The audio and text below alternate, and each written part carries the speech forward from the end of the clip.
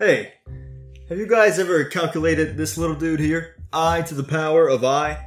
What is that? How can we get the value of that? Well, we can rewrite this as e to the natural log of I to the I, as e to the x and natural log of x are inverses, so this has no net effect. And now we can apply some properties of logarithms to take this exponent of I and pull it outside as a multiplication, so we get e to the I times the natural log of I. Now regarding the natural log of I, we can appeal to Euler's equation. As I is a complex number of absolute value 1, we can write it as e to the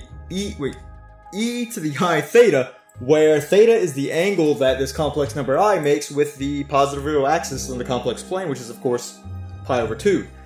So we get e to the I pi over 2 as I, and that means that the natural log of I is I pi over dose. And so e to the I times natural log of I can be written as e to the I times I to the pi, I pi over 2. Man, I cannot speak words today.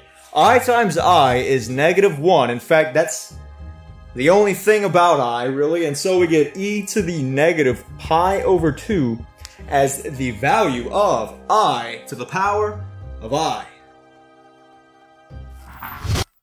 Jesus Christ, the thing is real? Alright, now it's not uncommon for people to talk about this. I mean, at least among our circle. I to the I, that's the imaginary unit raised to the power of I, and it gives us a real number, so that's kind of interesting, and, you know, people have pointed this out quite frequently. You know, that's pretty interesting there. But what happens if we do it again? I mean, if something feels good, you should always do it again. And so, let's see, I to the I to the I, that is, well, we know I to the I to be e to the negative pi over 2, right? So what we're asking for is this. And that's e to the negative I pi over 2. And by Euler's equation again, we know that this is the complex number of absolute value 1 that makes an angle of negative pi over 2 with the positive real axis, which is negative I. Alright, let's do it again.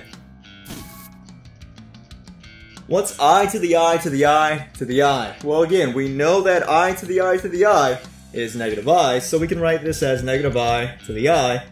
And better yet, we know that I to the I is this thing, or negative I is this thing, so this is e to the negative I pi over 2 to the I. And when we multiply I times I, we get -1, and there's already a negative there, so we end up getting e to the pi over 2. Ooh! That's kind of cute, right? I mean, we have this dude, then this dude. You think this is going to maybe make a loop-de-loop or something? Let's find out. What comes next? I to the I to the I to the I to the I. Now this one you can immediately see because there's a lot of I's. I'm really sorry. I'm going to edit that out or something. Okay, so all this stuff is e to the pi over 2. And we're raising that to the I, so we get e to the I pi over 2, which is the complex number that makes the angle pi over 2, which is, of course, I itself. Well, I'll be damned. We do, in fact, get a little cycle thing. We go back to where we started, so this is going to enclose some shape on the complex plane. Let's see what it is. We start with I. There we go. And then we raise that to the ith power, and we get e to the negative pi over 2. Okay? Raise that to the ith power and we get negative I. Raise that to the ith power and we get e to the pi over 2. Raise that to the ith power and we're back at I. So we enclose this shape here on the complex plane. And I must say, that looks pretty badass. It's like an arrowhead or a spearhead. Let us know down below, is it an arrowhead or a spearhead?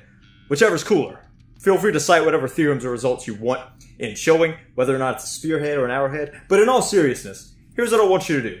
We got this shape here through a pretty, I'd say natural thing. I mean, a simple thing. We start with I and raise it to powers and it encloses this shape here. So I bet it has some cool properties about it.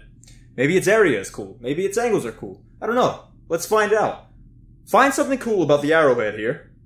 Let us know in the comments down below and be sure to give your interpretation of why these cool things are happening to the arrowhead, or what the arrowhead is saying. Why is it here? Just let us know.